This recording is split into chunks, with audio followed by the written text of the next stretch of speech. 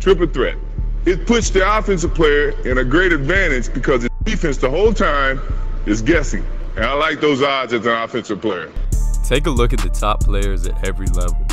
The vast majority have one thing in common.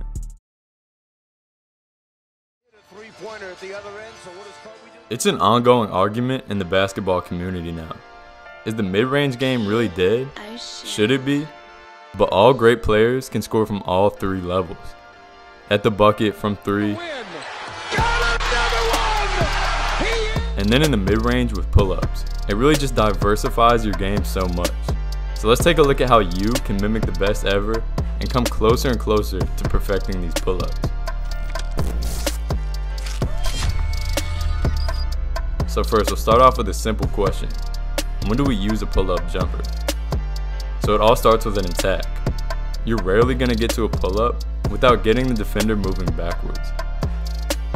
Defenders are likely to turn their hips and transition into a sprint once they feel like they're getting beat off the dribble. It's instinct. So in order to get to that pull-up, you absolutely have to get them moving. And that can come off a dribble, out of triple threat, getting the ball in the hands of Carmelo Anthony playing one-on-one back, or even with contact like Gilbert does here. But regardless, it has to happen. After this, it's just a matter of being able to separate on that pull-up and then being comfortable enough in that shot to knock it down. But it's also important to note that pull-up, and especially the footwork on that pull-up, will many times be different, depending on the situation as well as the position and momentum of your defender. So for example, if your defender gets turned quickly and you read it very early like Kawhi here, that pull-up step should be very short. Just like this clip, you see where Melo gets into it here.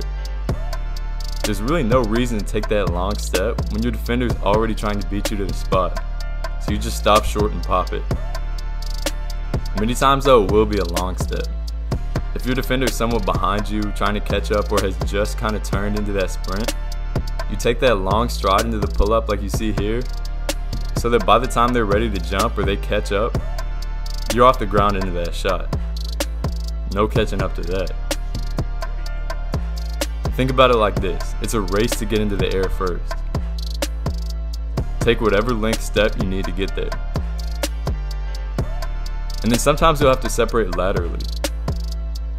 When your defender's a little bit more in place or to your side, you may have to get away from your defender into open space and knock down the jumper. Leonard just 2 free throws. You'll notice that your feet should be staggered like Kobe's are here, with that second foot slightly behind the first.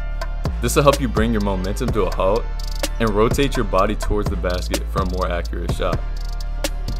Finally, they released him, picked him up. But there are definitely a few things that all pull-ups have in common, that every great pull-up shooter has on lock. So first is a forward lean.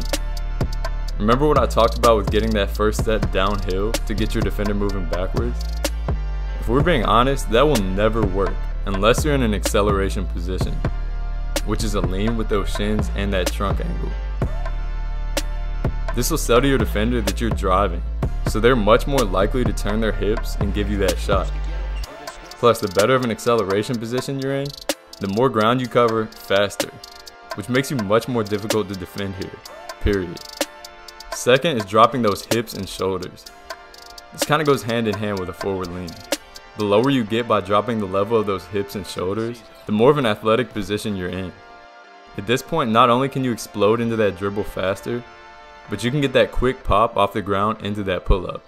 Without dropping those hips, you won't have much power getting into that jump. It's just science. You have less range of motion for those muscles to put force into the ground and develop power to send you off the ground. Third is a delayed pickup. It's important that you never pick up the ball too early. Once you pick up that ball, you have two options, to pass or to shoot, and you never want to trap yourself in that position.